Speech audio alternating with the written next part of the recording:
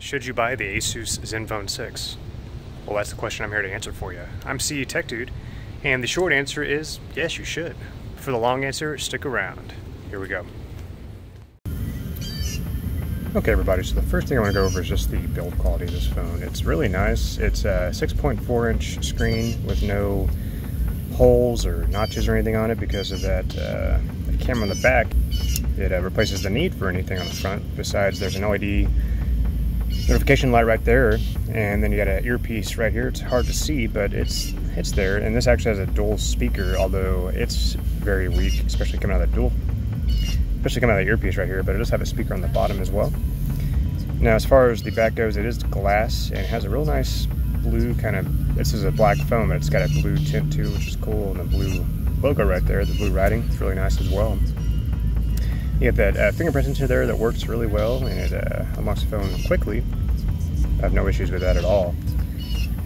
And on the bottom you have a USB-C port and a headphone jack right here. And nothing really on the left side besides the SIM card tray and the SD card slot. And you can put 2 SIM cards in here, plus 1 SD card, which is pretty sweet.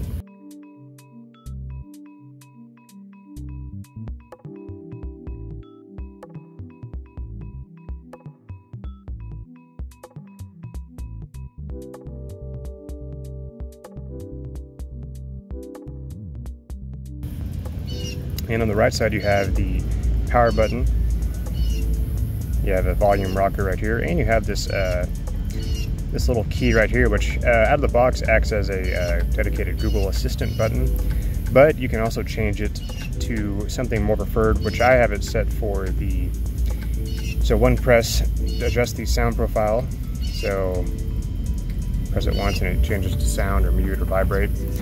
2 presses toggles the flashlight, which is sweet, and if you hold it, it takes a screenshot. So very cool, and I actually like this button a lot. I prefer it the way it's set up for me right now, which is the sound profile, the flashlight, or the screenshot.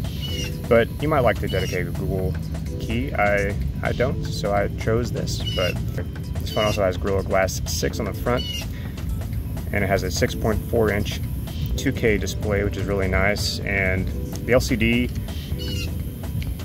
unfortunately, the display isn't AMOLED, which isn't a huge deal because it has a really nice LCD. Colors are accurate, viewing angles are pretty good in my opinion. It gets plenty bright, although I wish it got a little brighter for outdoor. As you can see, I'm struggling right now with the outdoor readability, but it's actually not bad at all. And I actually like the way the display looks a lot, even though it's not AMOLED, which the only thing I wish this had, which normally AMOLED phones have, are always on display. It doesn't have that, but you can set up double tap to wake and lift to wake, so if you have the phone sitting down, lift it up, it'll wake the screen up, which is nice as well. But I do prefer having the always on display, which this phone doesn't have, unfortunately. Not a huge deal, but just want to let you know. Now, of course, I didn't mention the camera for a reason, because, well, the camera is something special in itself. Obviously, there's no front camera on the phone because everything is in the back, and the reason why that is because, I'm sure you already know this, but the camera flips up. So it's got that cool motorized feature, which you can adjust using the volume buttons when you're in the camera app. You can set the motor to your liking just using the volume up or volume down keys, which is really sweet. And this camera is quite the head turner. I've gotten a lot of like, whoa, that's neat, and I agree, it is really neat, and it's also very useful in my opinion. One of the main reasons I don't ever use phones for recording, except for right now, for recording myself at least, is because, well, the front camera usually isn't as good as the rear camera. So this solves that problem by putting the rear camera on the front, which is really cool, and it's going to be very useful for YouTube videos, for people that are recording vlogs and such. It's really a neat feature, and I'll go over that more in a few minutes. And this phone, like I said, it has some weight to it, and that's because of the 5,000 milliamp hour battery that's in this phone. This thing, the battery life on this phone is just spectacular, guys. It's great. It's definitely a 2-day phone. I'll show you actually the battery stats real quick. Let me get there.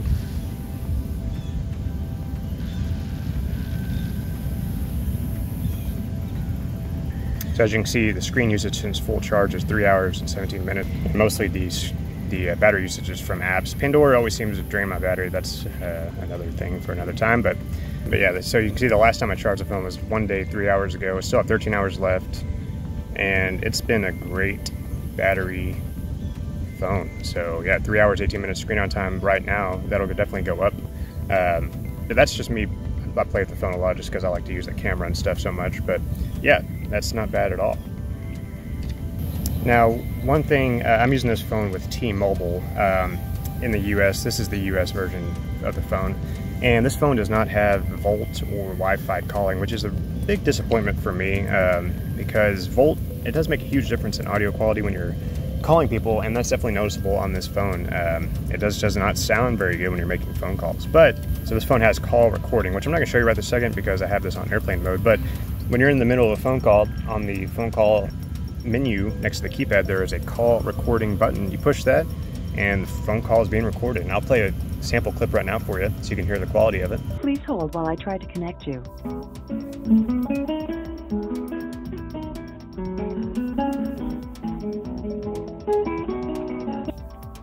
Hello. Hey, how's it going? Oh, good. How's it going with you? Oh, pretty good. I was just testing a call recording on the Zenfone 6. Thanks. But it works really well, in my opinion. So yeah, that's really neat. I wish all phones had call recording because it's just a cool feature to have.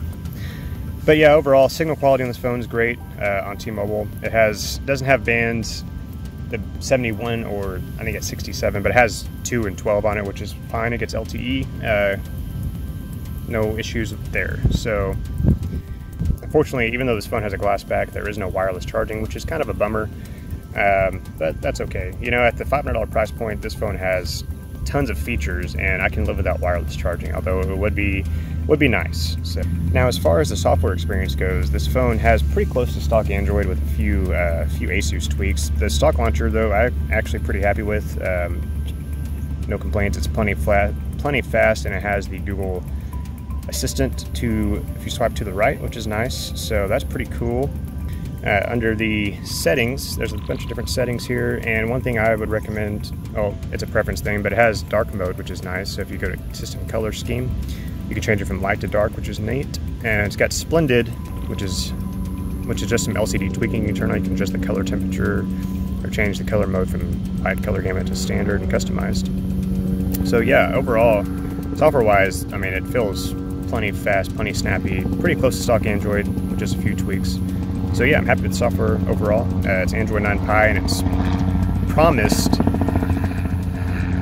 the next year versions of Android, which is really sweet as well, because when you buy a phone, Samsung is the culprit. You usually just update to the next version of Android and don't usually necessarily update to the latest one after that, but this phone is guaranteed 2 major software updates, which is nice. So it should get Android Q and R, which is awesome. And as far as performance on this phone, this has the Snapdragon 855 chipset. This is the 64 gig and 6 gig of RAM version, and it performs very well.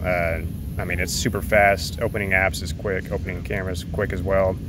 Gaming on it works just fine. I played Fortnite at the Epic settings, 30 FPS. Works great.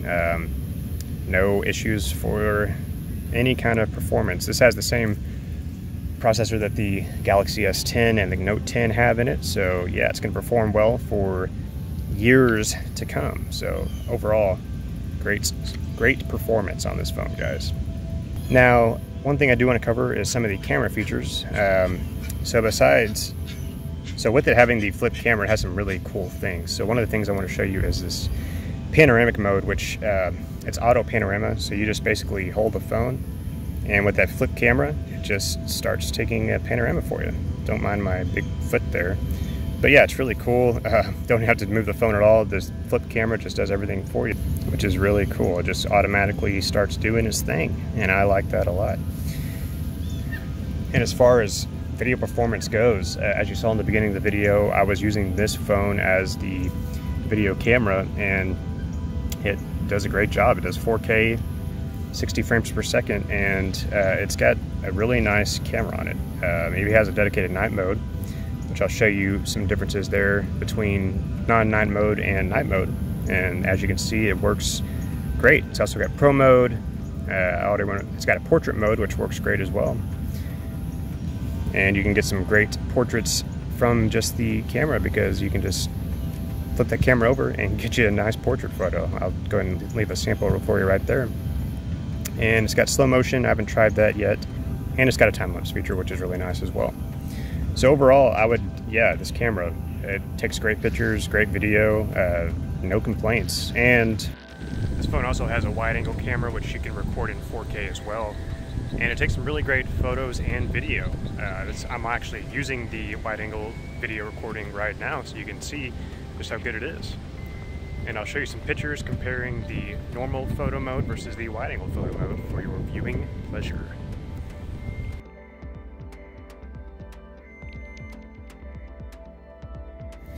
And one other thing which you may not care about is this phone already has official Lineage OS build on it, which is sweet. I haven't installed that yet or played with it, but if they don't honor their word for software updates, of course you always have the option to install Lineage once you unlock your bootloader, which Asus provides a bootloader unlock tool for you, which is sweet.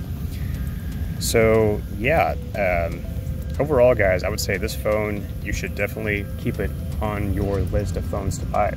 It's got all the latest and greatest features. It starts at $500. This is the $500 phone. This is a 64 gig, 6 gig version, and $500 you get great camera, great battery life, great software experience. You also get the latest and greatest specs as far as chipset and RAM and features go, and you get the micro SD card slot and the headphone jack, which a lot of phones are taking out now. So at $500, this phone is a steal, guys, and I would highly recommend it to you if you're looking for a new phone and you want the latest and greatest. So that's about all I have as far as my review for it. So I hope you enjoyed this video. If you did, make sure you leave a thumbs up and consider subscribing. I'm CE Tech Dude. You just got CE Tech. Have a great day. See you next time.